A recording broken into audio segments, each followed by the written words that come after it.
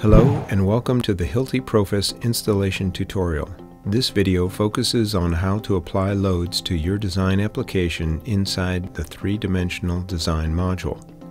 The following steps will show you how to create various load types and apply them to the design application. For this example, we've created a trapeze type support utilizing the 3D module. To this, we will add two 6-inch steel pipes and a cable tray. Additionally, we will also add a wind load along the X-axis. The tools needed to create these loads are located in the Loads section of the toolbar. To add a pipe, click the Add Pipe button in the Loads toolbar. Place your mouse on the support beam where the pipe will be located and click on the beam. Move the mouse above or below the beam, indicating whether the pipe will be installed sitting on top of or hanging below the support beam. Click the open space in that position to set the placement of that pipe. Finally, indicate the direction of the pipe load by moving the mouse in the direction that the load will be acting, and click the mouse to set the load. To edit the pipe's properties, exit the Pipe Creation tool by clicking on the selector icon on the toolbar. Next, double-click the pipe to open the Pipe Properties window. Change the pipe parameters to be 6-inch diameter, Schedule 40 steel, water-filled with no insulation, and fastened with a U-bolt. If these parameters are representative of your common applications, you can set them as default settings by clicking on the Set as Default button at the bottom of the window. Doing so will ensure that each new pipe created will have identical parameters as the ones currently showing in the window. You can also define your own parameters outside of those available in the current options by clicking the User-Defined button at the bottom of the window. To accept all changes to the pipe properties, click the OK button. Once you are finished setting the pipe properties, you can make an identical copy of the pipe. To do so, select the first pipe and click the Copy Load button on the toolbar. To create the cable tray, click the Add Cable Tray button on the Loads toolbar. Place your mouse on the beam in the position where the cable tray will mount to the beam and click on the beam.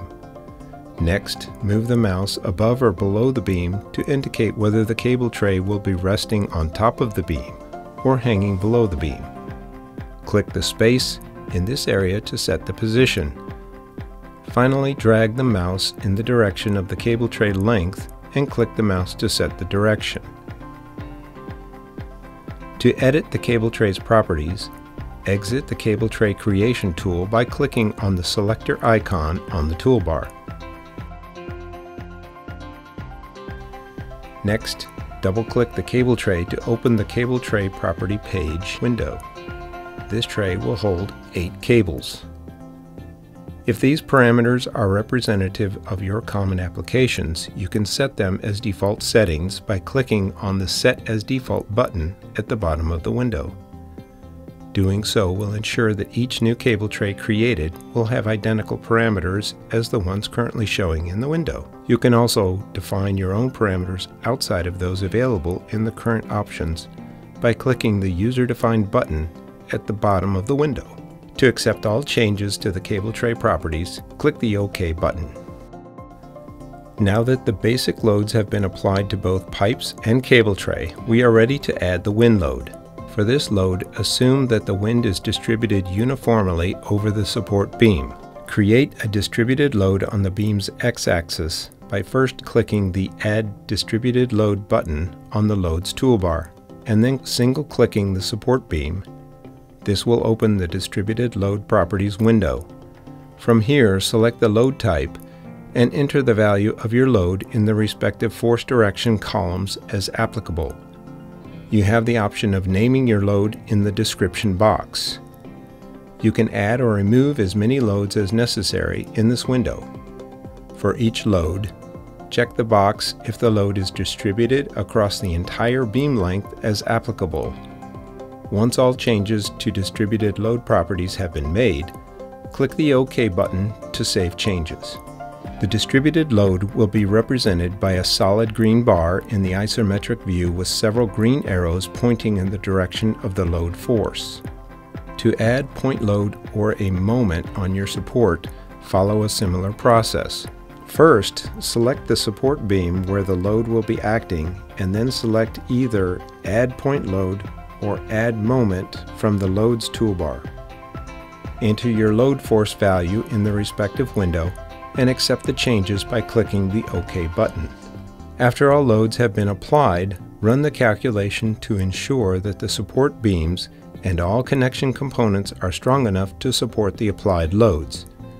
To do this, click on the Static Calculation button under the Calculation tab in the toolbar. A green result indicates that all system components are capable of supporting the applied loads. A red result indicates that one or more components are currently incapable of supporting the applied loads. Click the Clear Calculation Results button on the Calculation toolbar, revise the indicated components, and run the static calculation again. Continue this process until a green result is reached. The design application is now complete.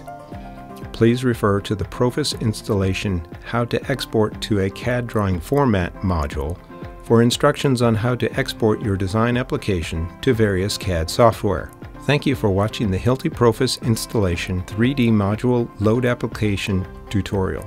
If you have any questions, please call us at 1-800-879-8000 in the US or 1-800-363-4458 in Canada.